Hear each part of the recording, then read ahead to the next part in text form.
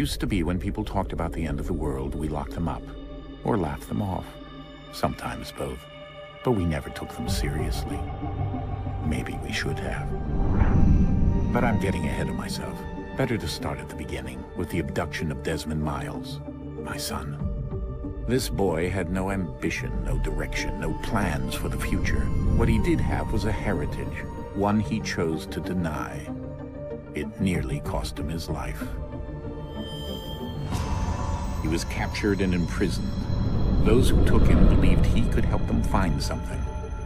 The apple. One of several artifacts we call pieces of Eden. Bits of ancient technology scattered across the globe. Some hidden, some found, all of them dangerous. Most are held by a single group, the same group that now had Desmond. You know them as Abstergo Industries. We know them as the Templars, as the enemy. We've been fighting them for thousands of years, even longer if you believe the stories of their origins. I do. After all, I've seen the truth.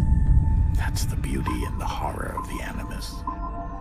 A device that allows us to enter and experience the lives of our ancestors. It holds the power to change everything, to show us history the way it really happened. Up until its creation, to the victor went the spoils, went the truth. We're trying to fix that, to free minds and bodies both. But there's only so much that we can do, and the Templars have the upper hand these days.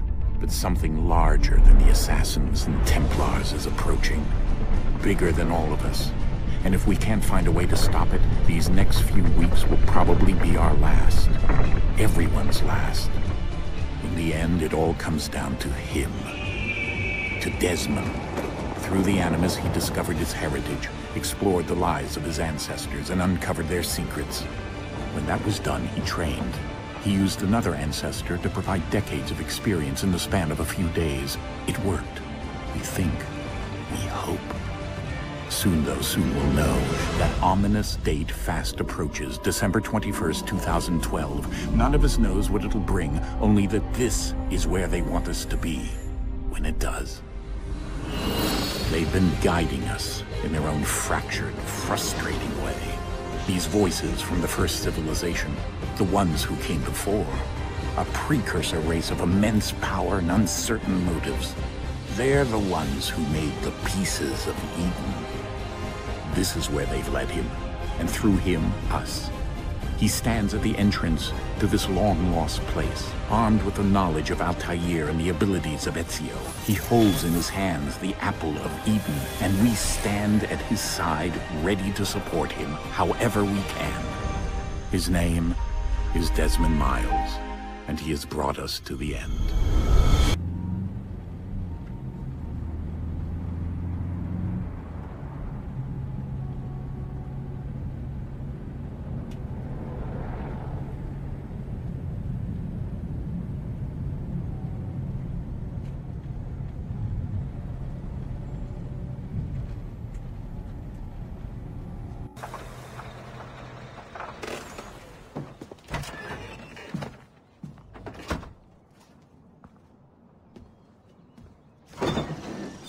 We're here.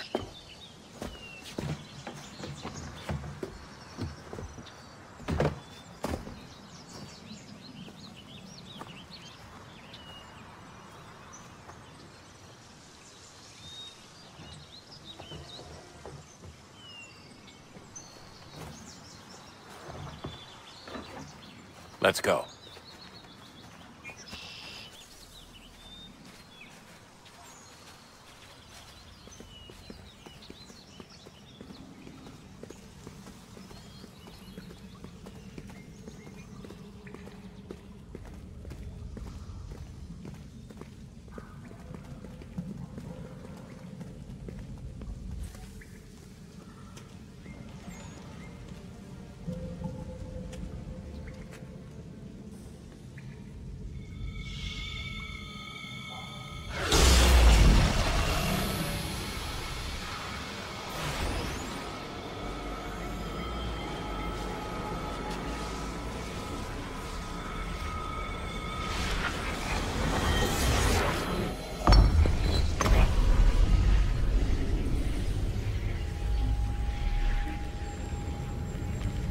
In another moment, down went Alice after it, never once considering how in the world she was to get out again.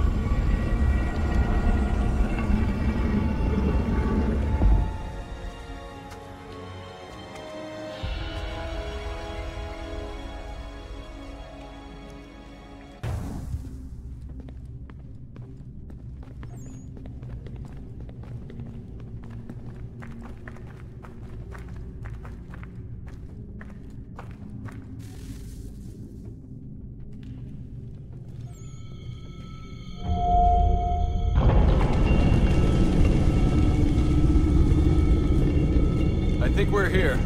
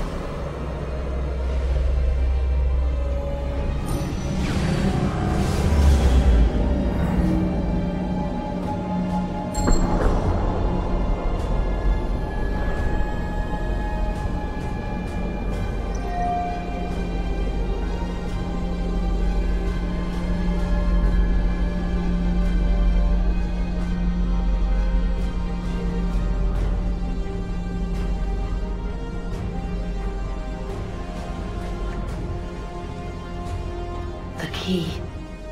You must find the key. Son?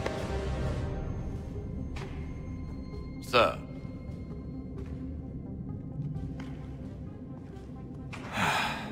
Here we go again.